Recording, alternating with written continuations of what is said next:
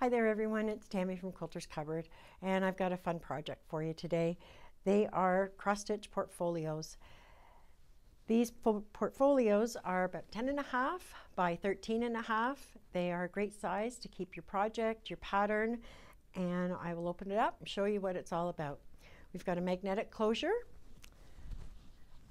and when you open these, you have got a great pocket here that has a Peltex lining, so it's nice and firm. It'll keep your project and your pattern from getting all wrinkled.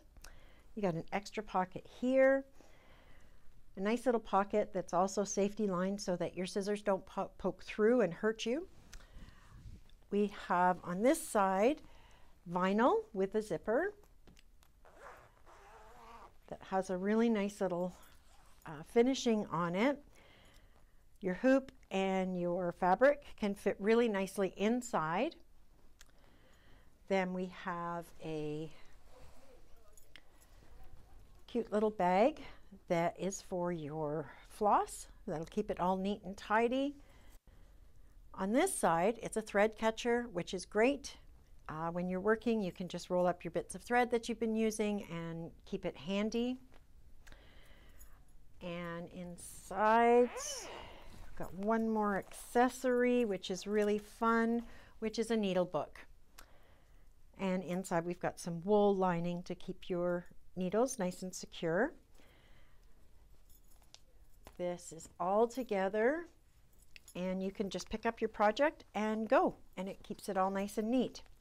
The other thing that we have done, of course, because we like everything to coordinate, which is great, we've got a project bag that this fits. So you pop your portfolio inside, and there you have it. You're ready to go. You've got everything you need. This is done in Happiness Blooms. It's a really, really pretty line that we have in. This one I did in the Calico cheater print from Lori Holt. That one was, we've had this one in for a little bit. Inside, same idea. Okay, we've got a nice pocket here. You can see I have a large pattern that I put inside, and it keeps it really nice. Smaller pocket, place for our scissors. The zippered vinyl section again. Your great little bag for your floss. Thread catcher and another needle case because you just need those. And again, this folds all up nice and neat, and it fits perfectly into this project bag. So you can just pick that up and you're ready to go. I'm going to be giving some classes on the portfolio April 4th and May 4th.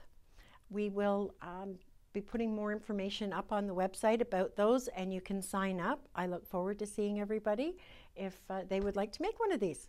Thanks ever so much. Take care. Bye-bye.